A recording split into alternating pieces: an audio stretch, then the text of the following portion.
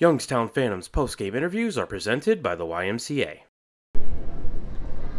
Brad, your thoughts on the game? Good atmosphere. Kids' Day game. They're always in the environment that it's going to be noisy, a different type of noise, and you're going to see a bunch of smiles, and it's good to come out and see our guys with smiles on it.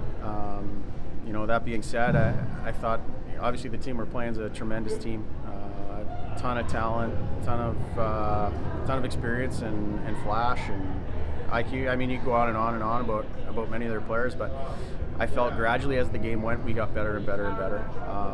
I thought early we weren't great on loose pucks, and they beat us to the punch, and their quickness is often going to do that, but I felt we were a little bit stale. And then there was a ton of special teams throughout the course of that game, and to do that, you miss out on a ton of the flows and the ebbs in the game, and it's hard to get everybody involved and engaged. And once we did, I felt like we were much better. Our last 30 minutes being much better than our first 30, and Jacob was great in that. I'll be opportunistic offensively. We really didn't get a ton of looks until we started to shoot from off angles there in the third period. Happy to get the 2 points, regardless of how it looked through the first 20 or 30 minutes. Your team acquired Tiernan Chowdy from the Des Moines Buccaneers yesterday, and he made it into town at about midnight this morning and was able to get into the lineup. What did you think of the fourth-year forward out of Michigan? He was great. Like you said, we didn't go over anything. Usually when you acquire somebody, you have time to practice and go over some systematic stuff and habits, and a lot of it's language from new players to coaches, just how different terminology works. And he came in, he's been around. He didn't need a ton, and our expectation was, hey, you're going to play in the middle, have some energy, and we'll piece you in here and there and start to figure it out. And by the end of the game, he was playing important situations. Not to say that at the start we didn't plan on it, but that's the type of player that we're looking to acquire, and that's why we've looked at him here for a while.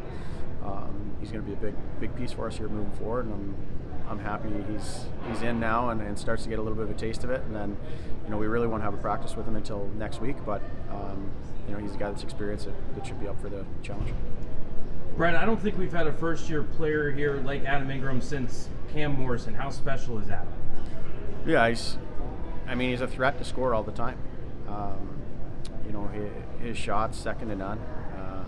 He's able to pick his spots, and he's becoming a target for other teams. Like other teams' best players are always playing against him, so he's had more and more of a challenge as the year's gone on, and he's going to continue to see that top end players see top shutdown guys on the other side.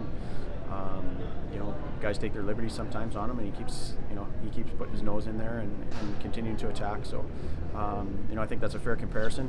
Him and Cam, when he came in, I think they're completely different players in a sense, both scoring forwards, but did the scoring drastically differently.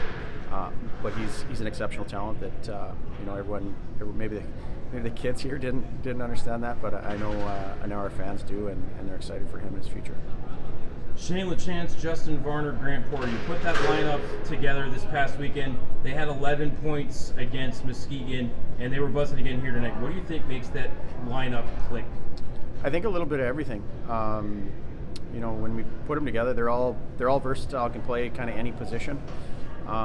They're sound for 200 feet, all three of them. They're not, they don't lean heavily towards the defensive end or the offensive end. They're going to play for 200 feet, and they're going to make you pay in a lot of different situations. We have no issue playing them against the other team's best lines, and when we have the ability to match lines, we often do.